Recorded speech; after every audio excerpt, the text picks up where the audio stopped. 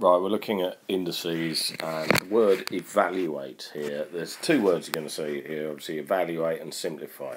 Now evaluate means find a value for. So if I'm asked to evaluate 3 to the 4, it means I need to actually work it out. So 3 to the power 4 means 3 times 3 times 3 times 3. So 4 3s are multiplied together. Now that's one of the ones you should memorise, unfortunately, but it's 81. 3 times 3 is 9. 3 times, so that's 9, 9 times 9 is 81. Okay, so that's the first one. Now if I'm evaluating this, little bit of bib mass will tell me that 4 squared is 4 times 4, and 5 cubed is 5 times 5 times 5. I've got to do the indices first, so that's 16, and that's 125. Again, they're both ones you should know.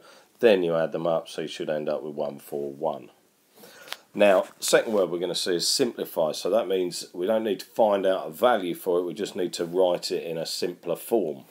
Alright, now, if I write 3 to the power 5 as a whole, long-winded wise, okay, and I'm going to actually just, where is it? There, good. And then there's the multiply in the middle, and then 3 squared looks like that. Now, I can therefore now write that there's 1, 2, 3, 4, 5, 6, 7 3s. So 3 to the power 7 should be the answer. Similar sort of thing with this one.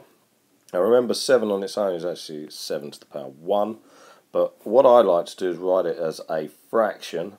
Alright, you get 7 to the power 6 looks like this. 7 times 7 times 7 times 7 times 7. One more, I think. Yeah, there we go. And 7 on its own looks like that. Now, I can cancel out what's on the bottom with anything on the top that's equivalent. So what am I left with? Well, there's 1, 2, 3, 4, 5, 7, so 7 to the power 5. So evaluate means find a value for.